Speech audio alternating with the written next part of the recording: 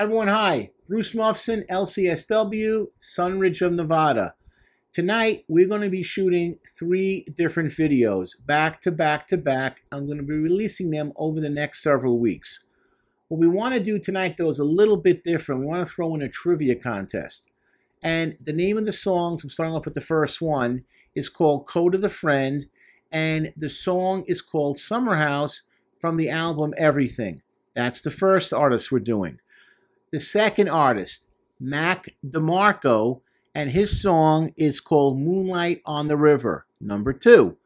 The third artist is Capital Steez, I really liked, and we're going to be doing his song, and we want you to, free the robots, and that's going to be the third video.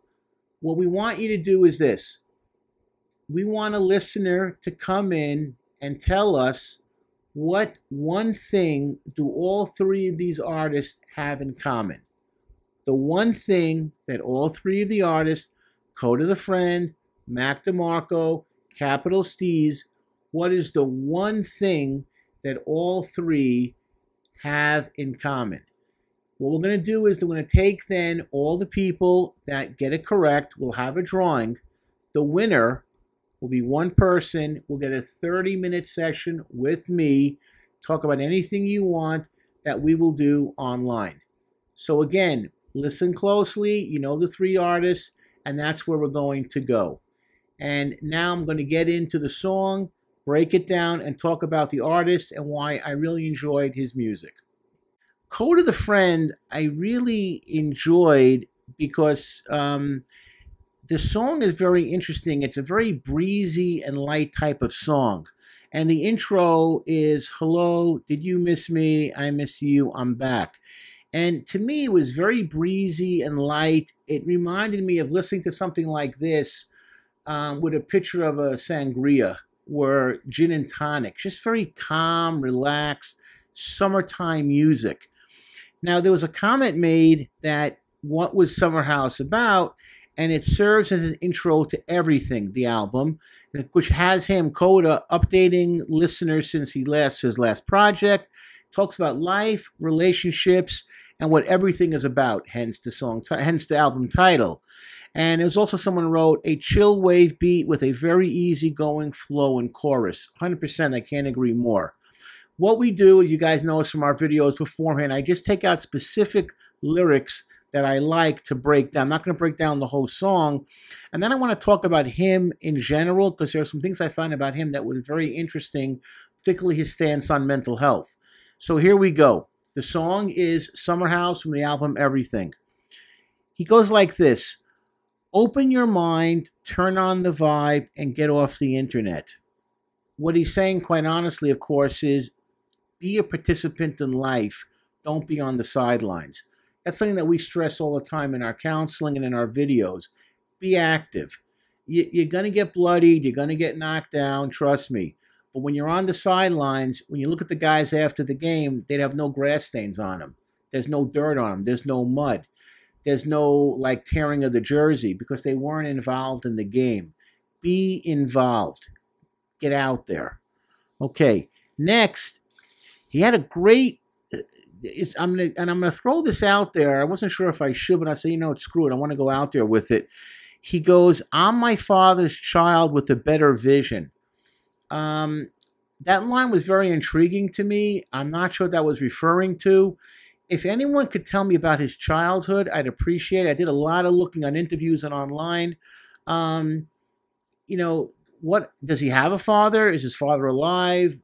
Is he in his life? What happened to his father? I'm just kind of curious because it really would give me a lot more insight into his thinking and how he looks at things.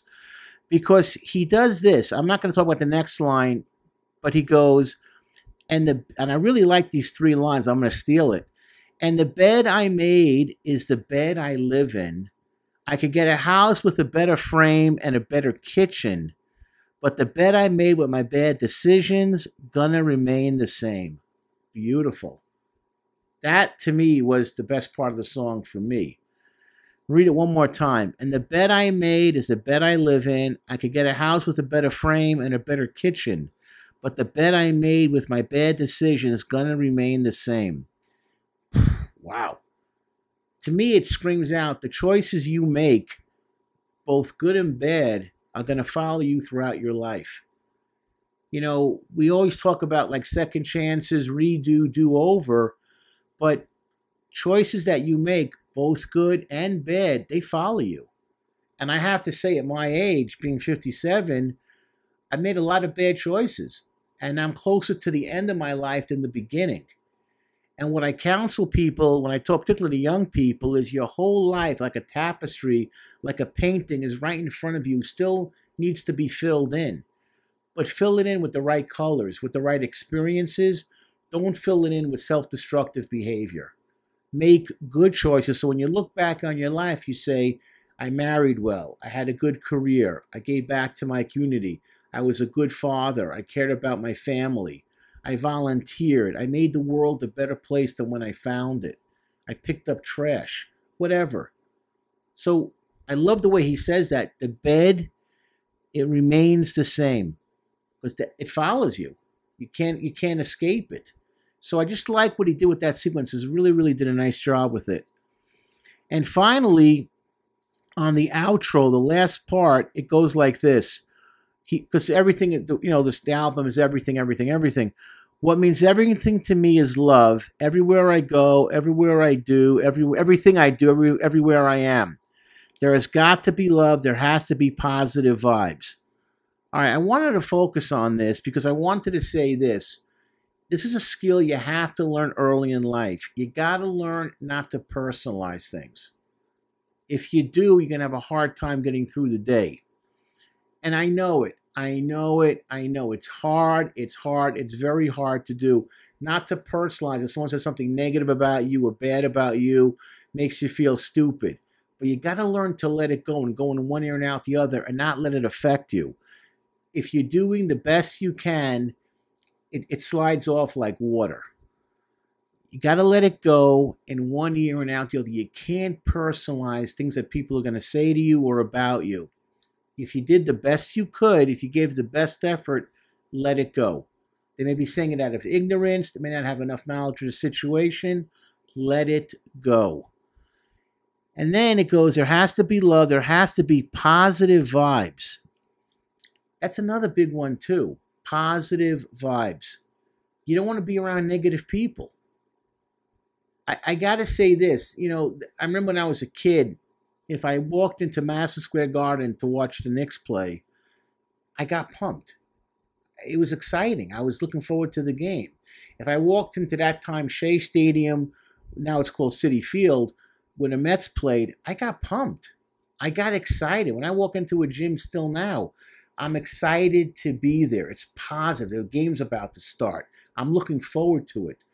When I come here to make these videos, it's positive. Yeah, you know what? I can honestly say the last 2-3 weeks of my life have been extremely difficult for a lot of different reasons. I've been pedal to the metal, humping and pumping, trying to get stuff done, dealing with a lot of craziness. But when I walk in here, I'm excited because it's positive energy. I don't want to get too deep into that, but I'm excited to be here. This is what I want to be doing. This gets me excited. When I see my producer, it's powerful. It's energy. Let's do it. Let's do it. Let's do the next one. When I see another video pop up and I see comments and I see things I can answer back, I'm excited. It's positive. So stay away from negative situations and negative people. If they doubt you, if they're not pushing you forward, they're not making you feel good about yourself, run, run, run. You don't want to be around them. We always say, trust your spidey sense, right? This is what's important and what you need to listen to. If it doesn't feel right, run. Get away from it. Only be around positive people and positive situations. Because it goes, life is too short for anything negative. Negative meaning self-destructive. You're going to have situations that are going to happen to you that you can never predict. Trust me, I know that from life experiences. Here's something that just happened to me just recently, yesterday. I went to my car and my back door was open slightly. I'm like, whoa, what happened here? Here's what happened. I have a key fob and I clicked it. I didn't click it twice. My locks were still open. and I park at the edge of the parking lot where I work. Someone came by, noticed it, and they went through my change area. You know, normally you would have like you put like little things like tissues and pens, have a little thing on top for change. The guy took all my quarters, and I saw my glove compartment was open, and she went through that as well. You know what I said? Great. I wasn't even angry. He didn't smash my car up. He didn't destroy the inside of my car. I need my car for another 2 more years. He just took about $3, $4 worth of quarters. He left behind the dimes, nickels, and pennies. I didn't really care. $5? It was cheap. I was grateful. I just fixed up what I needed to fix up, put stuff away. I had papers that he could have taken that would have been really devastating to me. That wasn't taken. Let it go. Let it go. It's not that big a deal. There are other things to get more worried about. And anything that you don't love, so for me, love is number one. It means everything. I get it. That's what you want to be around. Now, I want to talk about him a little bit because I found him kind of interesting just listening to him talk in different interviews. And this is from an interview with Damon Campbell. He says he talks about moving on, not having regrets. Good. And even people that have hurt you, he says, don't hold it. Let it go. When you hold that anger inside you, it eats you up like a cancer. And I've known people that have done that. 40 years later, they're still like, when I was in 6th grade, I should have been the head of that. I should have gotten the part in the school play. He took it from me. Where she wore the dress I wanted to wear at the prom. Angry, 40, 50, seething, 40, 50 years later. Who cares? Okay, this guy is talented.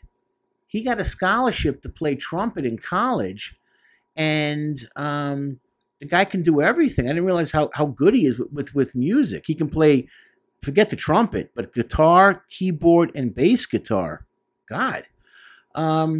He said he had to pay his dues. It makes him humble because he struggled. He wasn't a big shot, moving up. It took time. He goes, nothing is guaranteed in life. So true. He's happy where he is right now. He goes, hey, I've climbed to a certain level. I'm grateful. Got a refreshing attitude about him. He's not like jaded. He's excited. He enjoys touring, likes meeting people. And then he goes into a mental health sequence where he says, everyone deserves to be understood. Be inclusive. Let everyone feel they have a seat at the table. Everyone has trauma and they're trying to get through it. He talks about mental health issues, how it affects people. Everyone has trauma and is trying to get through it. Hey, brother, truth. Everyone has something going on in their lives. Hurt people hurt people. Good point. People that, do destructive things, a lot of times I pity them. I feel bad for them because they hate themselves. That's why they have to lash out at other people. And they're lonely, they're miserable, and they're bitter. Who wants to be around that? But they were made that way. He's very, very introspective. And he made a comment that he wants to see his music help people mentally, emotionally, and spiritually. And he wants people to learn how to understand each other. And very down to earth. And guess what? He went to the Brooklyn High School of the Arts, which is a pretty prestigious place to learn about music. So impressive where he went to from high school to college. Last point, the album Everything. His thoughts on why he made the name. He goes, he wanted people to do this. What means everything to you? What does having everything mean to you? What does it mean to have everything? 3 questions. Because he wanted to do with manifesting the things you want as an individual and only speaking good things. And for me, meaning himself, he said, all the things that I want, what means everything to me, what's important to me, and what I put before everything else. My age, what I want is for my kids to be successful. That's number 1 for me. My kids are the most important thing in my life. Everything else, not even close. That's really it. And also number 2 is being financially stable. That's my biggest fear in life because I grew up fairly poor. So being financially stable, taking care of my kids is number 2. And if I have to eat it, you know what I'm saying? Like, hey, suck it up, apologize. I'll do it because I got to take care of my kids financially because they mean the most important thing to me, that they become successful. Let us know what that is for you. What's important? What does it mean to have everything? What does it mean to be able to do this? And number 3 is to take the channel and continue to see it grow. More videos, more comments. We go in different directions. We grow in different directions. Those really are the 3 biggest things for me. I could throw in health and blah, blah, blah, some kind of faith-based, but that's kind of pedestrian. That's really what I think about. So let us know what's important to you. What does it mean to have everything in your mind? And what are your goals that you're shooting for? Anyway, another great artist, and I hope he has an outstanding career. He's well on his way, obviously. Puts out really good music. He's an intriguing guy. He's an interesting guy. He's a creative guy. Let us know what you think and your thoughts. And again, thank you for watching. Bruce Muffson, Sunridge of Nevada.